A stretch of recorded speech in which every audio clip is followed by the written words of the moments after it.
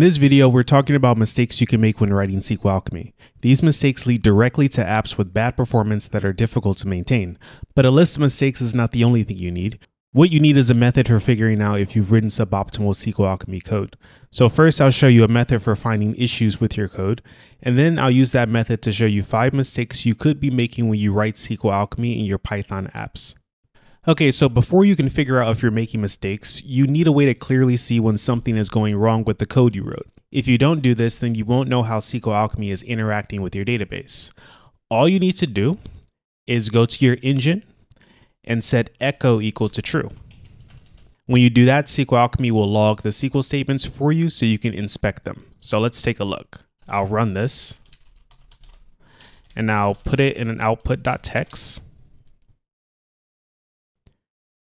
And then looking here, I see all of the statements that were generated: create table and a bunch of inserts, because I'm creating the database down here and I am adding a bunch of users and posts. So this information here will allow you to understand better what's going on with SQLAlchemy. So now let's get into the first mistake. Let's start with a common situation. You want to find out how many records there are in a database for a given query. The problem you can run into is loading too much data to get the result. Here's an example of getting the count of all the posts in my database. First, we query for all the posts and then we take the length.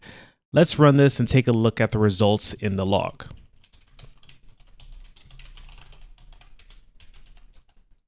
We see it's grabbing all the columns and all the data for all the posts in the database. This is unnecessary if we just want to count.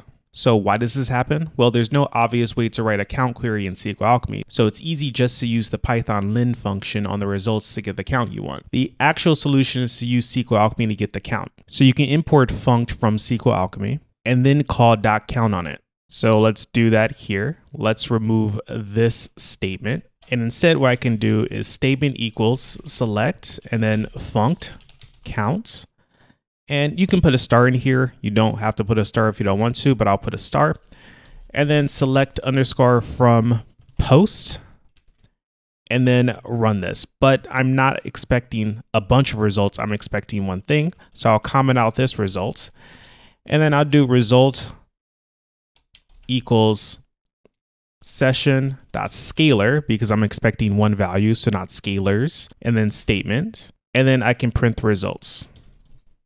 So print result, and let's use the number of results again here and run it. So now we see the database is being asked for just the count instead of all the results from the table. The next mistake comes when you want to insert a lot of data at once. Maybe you're preparing some data in a one-off script, or maybe you're allowing the user to bulk upload a bunch of data. The first problem is the overhead of creating Python objects that you don't need for anything. The second bigger problem is an insert statement will be generated for each record you want to insert, since they're all being added to the session one by one. Let's take a look. I have some data and I'm looping over to create user objects. Then I add each object to the session, and finally I commit at the end. If we look at the log, so let me run this, we see 10 insert statements, one for each user we want to create. What we don't see is that our script had to work a little harder to first create the Python object, add it to the session, and then save it, when all we were doing was creating the same thing over and over. The reason this happens is because each session.add is independent. It doesn't know you want to add a bunch of related data, so it will generate an insert for each thing you want to add. To get around this, you can import insert and then add values in the following way. We can start by creating a list. So let's call this new users. And I'll say for I in range 1 to 10, so the same loop. Instead of doing session.add, I'll just append to new users. So new users append. And then I'll append a dictionary here. So name, and then the name will be the same. It's going to be user and then some number. And then once I have my list of dictionaries that represent the users that I want, so the name key represents all the attributes on the user object, I can then do session.execute. And then I want to say insert. So I'm using that function that I imported. I'm going to insert users. So insert the user class here. And then I need to pass in the list. So new users, just like that. And then I can call session.commit all the same. So let me comment out the original and run this again. And now looking at the output, there's only one insert and all the data is going in that one insert. And because we only have one insert instead of 10, it's going to be much more efficient. For our next mistake, let's think of a time you want to create a query that checks if a column has a null value. In my example schema, let's say we want to find out all the users who have no last login, meaning they created an account but never logged in. This seems like a simple thing to do, but if you do it incorrectly, you can end up with a hard to discover bug in your project. Here's some code where I'm seemingly checking to see if a column is null. Let's take a look at the logs. So let me run this. Let's take a look at the logs.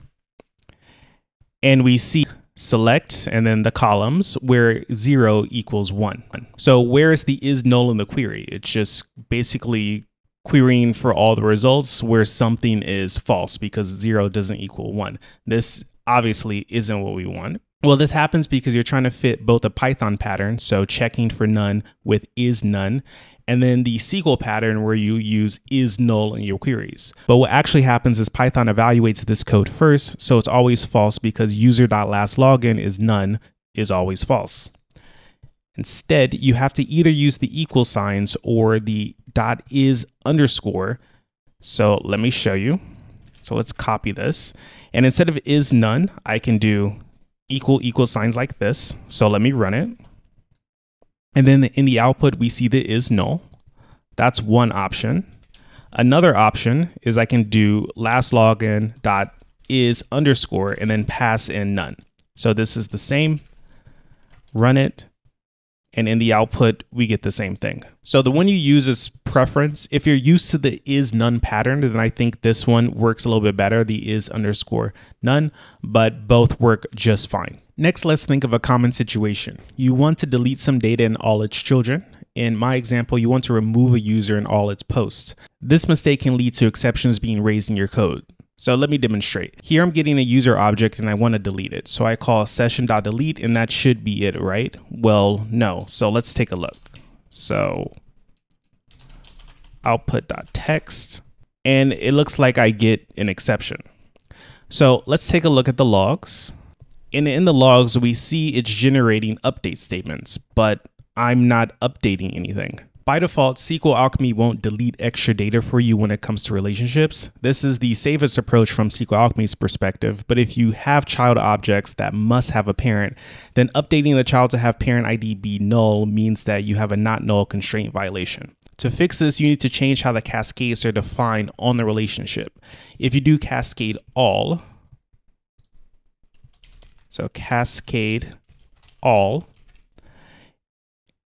it will add common features for relationships that you're probably expecting, with proper deleting of children as being one of those features. So now when I run the code, I don't get an exception. And let's take a look at the log. We see here, I have a couple of deletes. So one is deleting the posts, so the child record, and then another is deleting the actual user that I want. So this is the functionality that I'm expecting. And of course, there are no exceptions with this. The final mistake occurs when you have some kind of parent objects and you want to loop through and do something with all the child objects. This mistake can be horrible for your app because things will start off fine, but over time, your app will get slower and slower. And if you make the mistake in one spot, you'll likely make it all over your app, so your entire app could have terrible performance.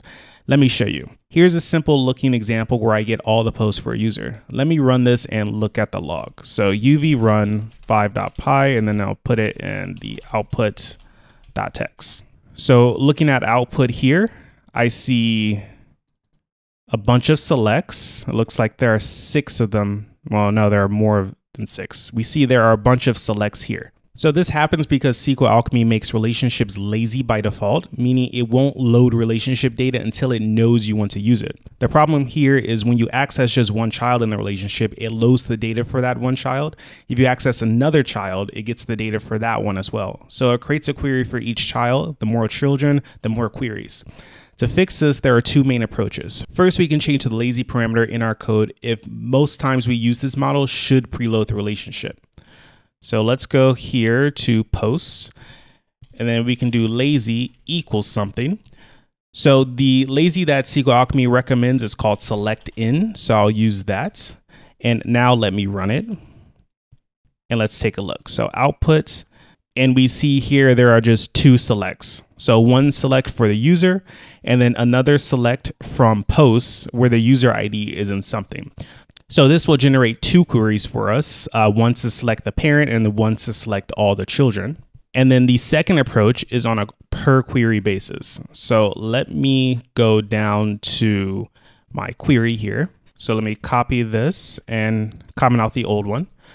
So for our query, instead of just selecting user, we need to add options on here. So .options. And then in the options, we can do join load. So I'm importing that at the top here, join load. And then I need to tell it which attribute I'm joining on. So in this case, the user posts. So I want to preload all the user posts. And then let me run this. So there's going to be a problem here. I run it and we get this error and it's saying I need to call .unique. So that's pretty simple. I just call .unique before all. So when I'm using join load, I just have to call .unique because in SQL, there can actually be some duplicates. So .unique will just remove the duplicates. So .unique like that. I'll run it again, no errors. And then looking at the logs, now we see there's just one query. So this query has a select and then it has a join, and that's enough to get all the data for us. So that covers the 5 mistakes I wanted to talk about. Have you made any of these 5 mistakes before?